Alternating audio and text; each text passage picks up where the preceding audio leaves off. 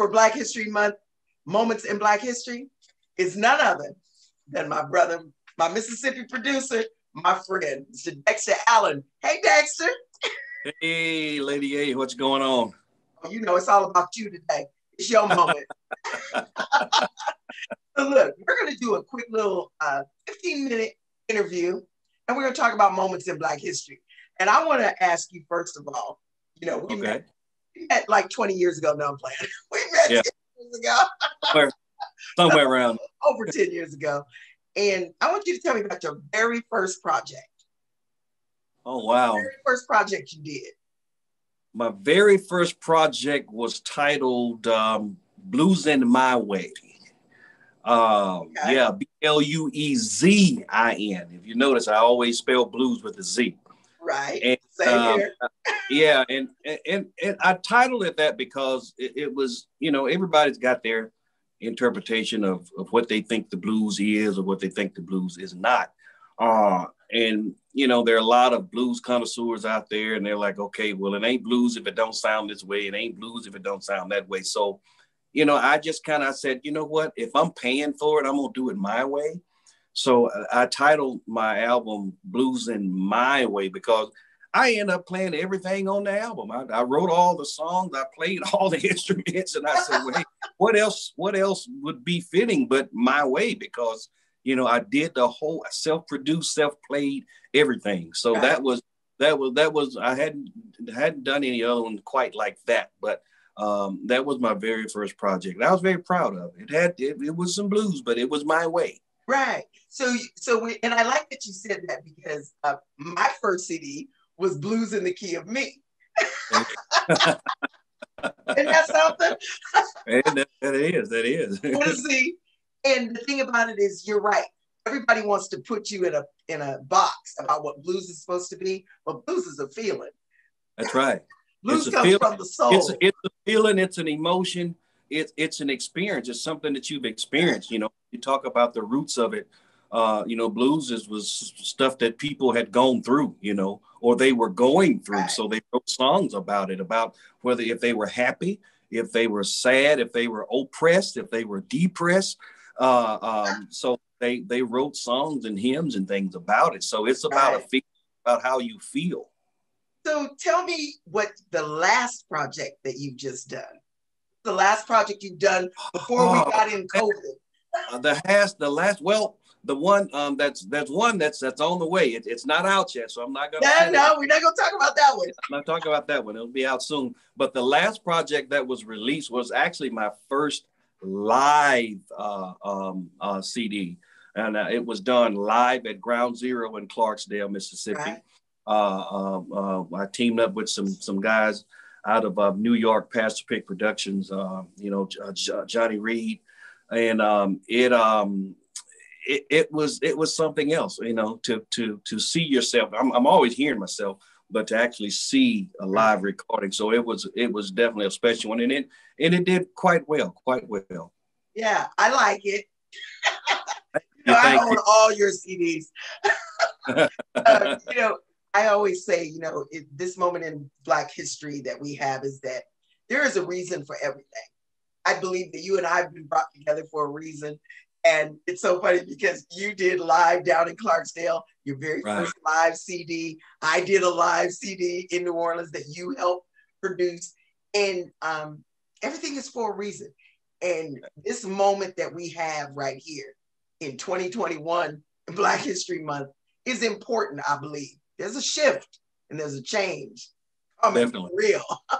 Definitely. Yeah. So let's talk a little bit about, this is about food for the souls. You know? Yeah. So first of all, I know you think you can cook gumbo better than me, but that's for another show. That's for yeah. Another show. We'll talk about that later, ladies and gentlemen. Don't let him fool you. But anyway, we want to talk about what's your favorite dish to cook? What do you like to cook? Because I know you can cook.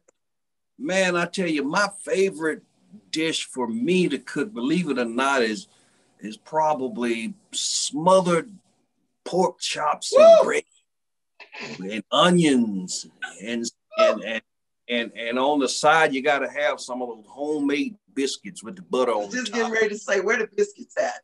Yeah, you got to.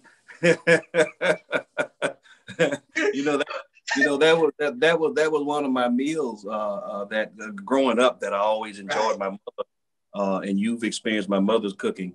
That's how I wrote Honey Hush. Yeah, that was one of her quick meals. She could go in there and whip it up real fast, and man, it'd stick to you. Yeah. Well, you know what? There's a song that you sing that I absolutely love on your album because we both write about food. I love food. So Pudding and Rice is one of my songs that I love. I turned that song way up. I love the lyrics, the whole thing. Will you do a little bit of that for us? I will. Pudding and Rice. Well, let me tell you the story behind that song. Yeah. I was trying to think of a song, and I was doing some stuff with Bobby Russian, and I said, Pop, I want you to hear this song. And when he heard it, he looked at me, he said, "You a brave man to tell a woman that her pudding ain't as good as the other woman's rice." But it's a fun song. It's a fun song. It has a message in it. You know, it's not so much as a good message on third party, but it's a fun song. But he's right. You was bold because when I heard it, I said, "Let me play that again." Oh, listen to Pudding and Rice by Dexter Allen. You will love this song. It's fun. Come on, Dexter.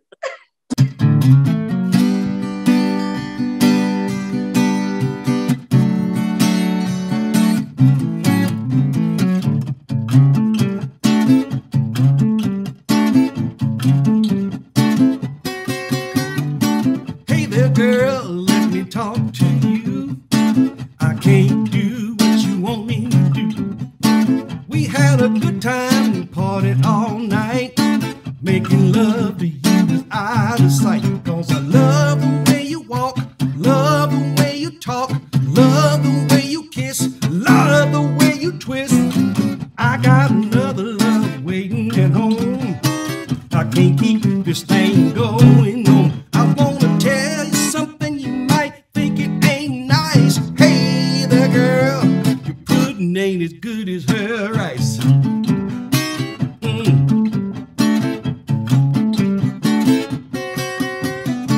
I know you're gonna try to change my mind, but this has happened more than just one time. I hate to tell you, but it's time to go.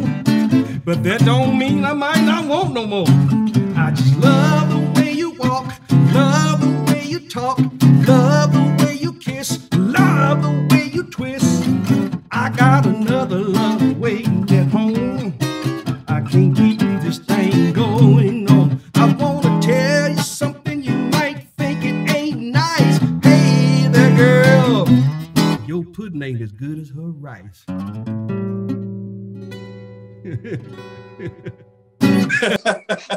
That song. I heard the lyrics to that song. I swear I had to go back and play it like 2 or 3 times. I said, did he really just say that? Hey man, you in hot water when you tell a woman that her cooking ain't as good as another woman's cooking. No, that's right.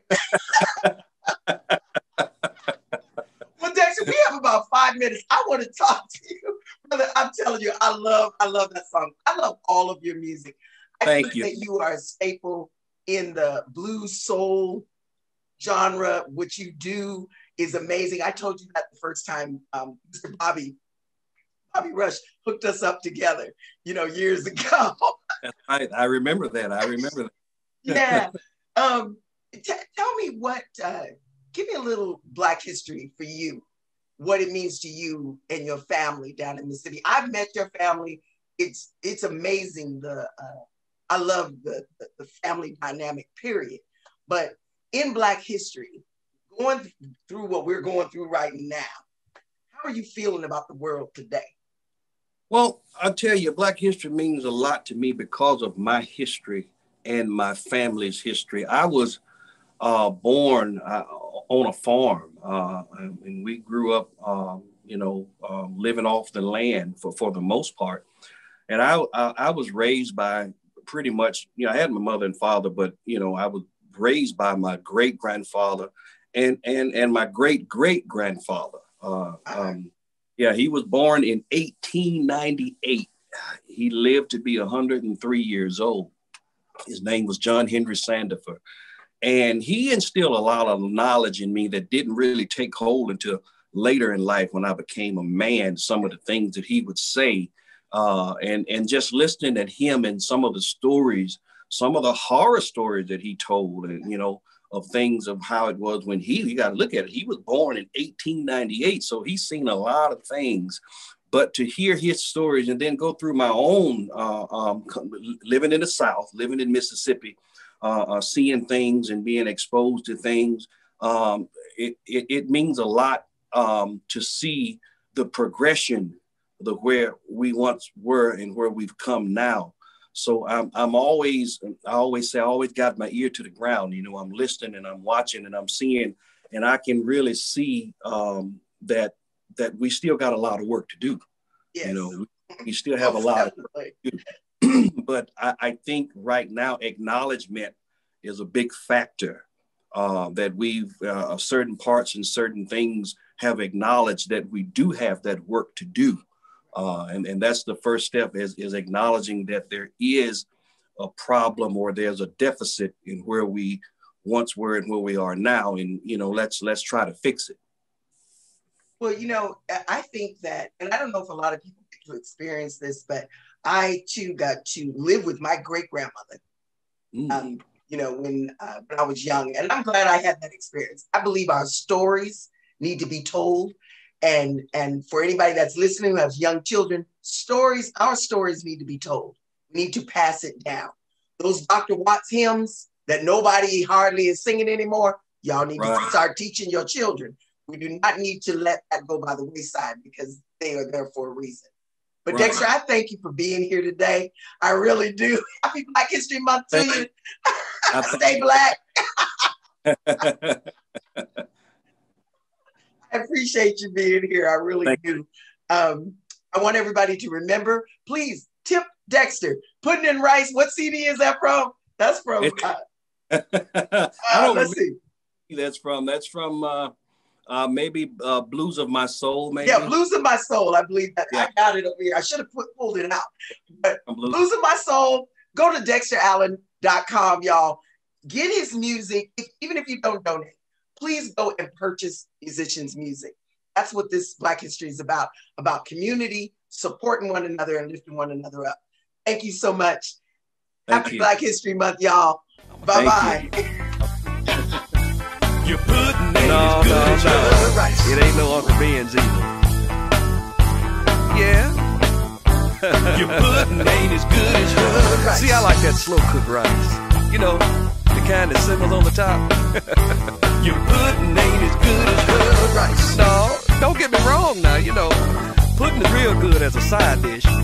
Your pudding ain't as good as her rice. Oh,